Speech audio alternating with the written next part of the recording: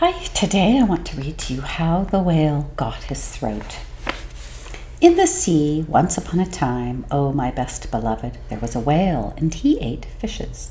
He ate the starfish, and the garfish, and the crab, and the dab, and the plaice, and the dace, and the skate, and his mate, and the mackerel, and the pickerel, and the really, truly, twirly, whirly eel. All the fishes he could find in the sea, he ate with his mouth, so. Till at last there was only one small fish left in all the sea, and he was a small 'stute fish. And he swam out a little behind the whale's right ear, so as to be out of harm's way. Then the whale stood up on his tail and said, "I'm hungry." And the small 'stute fish said in a small 'stute voice, "Noble and generous cetacean, have you ever tasted man?"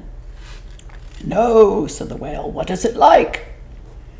"Nice," said the small 'stute fish. "Nice but nubbly." "Then fetch me some," said the whale, and he made the sea froth up with his tail. "One at a time is enough," said the 'stute fish. "If you swim to latitude 50 north, longitude 40 west, that is magic. You will find, sitting on a raft in the middle of the sea, with nothing on but a pair of blue canvas breeches, a pair of suspenders," you must not forget the suspenders, best beloved, "and a jackknife, one shipwrecked mariner, who, it is only fair to tell you, is a man of infinite resource and sagacity." So the whale swam and swam to latitude 50 north, longitude 40 west, as fast as he could swim, and on a raft, in the middle of the sea, with nothing to wear except a pair of blue canvas breeches, a pair of suspenders, you must particularly remember the suspenders, best beloved, and a jackknife. He found one single solitary shipwrecked mariner trailing his toes in the water. He had his mummy's leave to paddle, or else he would never have done it, because he was a man of infinite resource and sagacity. Then the whale opened his mouth back and back, till it nearly touched his tail, and he swallowed the shipwrecked mariner, and the raft he was sitting on, and his blue canvas breeches, and the suspenders, which you must not forget, and the jackknife. He swallowed them all down into his warm, dark inside cupboards, and then he smacked his lips, so, and turned round 3 times on his tail.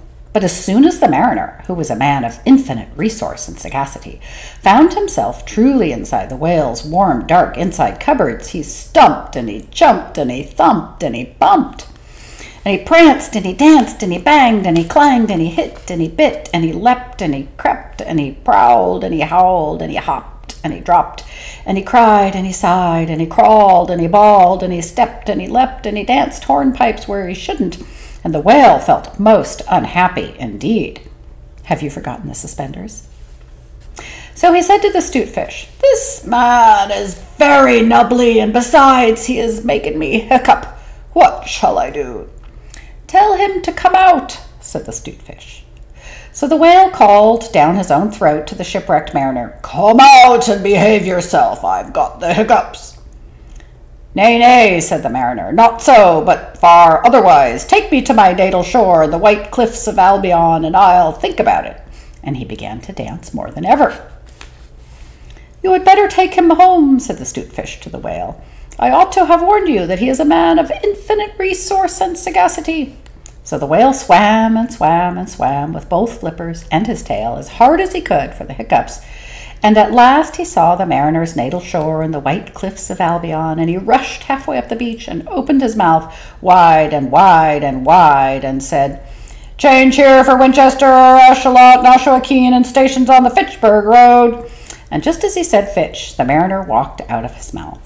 But while the whale had been swimming, the mariner, who was indeed a person of infinite resource and sagacity, had taken his jackknife to cut up the raft into little square gratings all running crisscross, and he had tied it firm with his suspenders. Now you know why you were not to forget the suspenders. And he dragged that grating good and tight into the whale's throat, and there it stuck. Then he recited the following sloka, which, as you have not heard it, I will now proceed to relate. "By means of a grating I have stopped your aiding." For the mariner, he was also an Hibernian. And he stepped out onto the shingle and went home to his mother, who had given him leave to trail his toes in the water, and he married and lived happily ever afterwards. So did the whale. But from that day on, the grating in his throat, which he could neither cough up nor swallow down, prevented him eating anything except very, very small fish. And that is the reason why whales nowadays never eat men or boys or little girls. The small 'stute fish went and hid himself in the mud under the door-sills of the equator. He was afraid that the whale might be angry with him. The sailor took the jackknife home. He was wearing the blue canvas breeches when he walked out on the shingle. The suspenders were left behind, you see, to tie the grating with, and that is the end of that tale. The end. See you next time.